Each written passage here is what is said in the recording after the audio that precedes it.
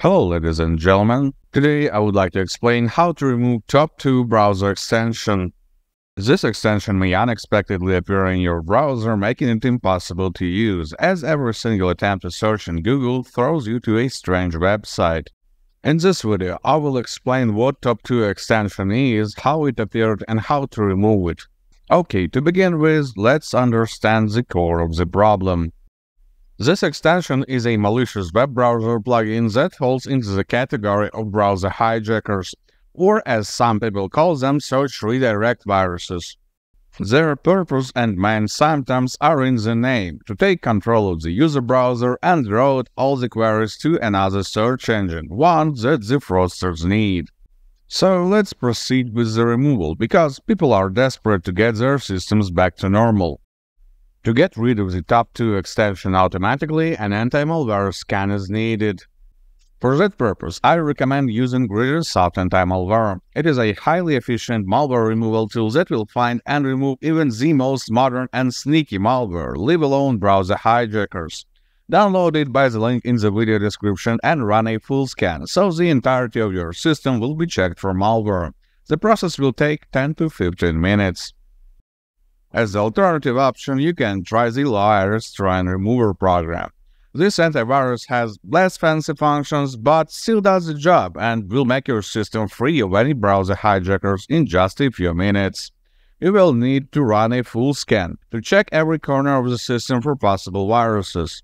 And once again, it will take around 15 minutes, depending on the size of your disk. And while the scan is running, let's talk about why this extension appeared and how you can remove it manually.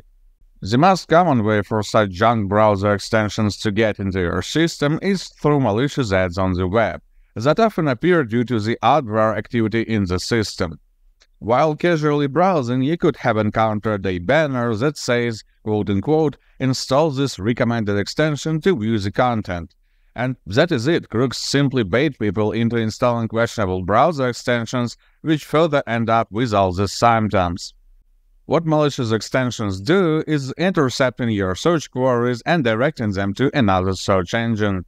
This may sound like not a big deal, but during the redirect, the website that the extension throws you to collects user information, usually what you have requested, your IP address, location, language settings, and so on. All this data is further sold to advertisers without your consent. One more risk hides in the search results of these dubious search engines. They are heavily infused with ads, and that is just the first thing that gets into an eye. Though a much bigger problem is that during the aforementioned redirection, there may be an intermediary website that adds more parameters to the query. This eventually allows them to alter the results and make phishing sites appear on the search page. Okay, it is clear now that the hijacker extension is not a good thing to have in the system. Now let's discuss how you can remove the thing manually. The most obvious way, through the extension tab, just would not work, as during the installation this extension tinkers with registry keys of the browser.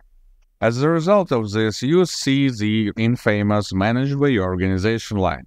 Reverting this line so you can consequently remove the extension will require going through registry keys and deleting the one responsible for the problem.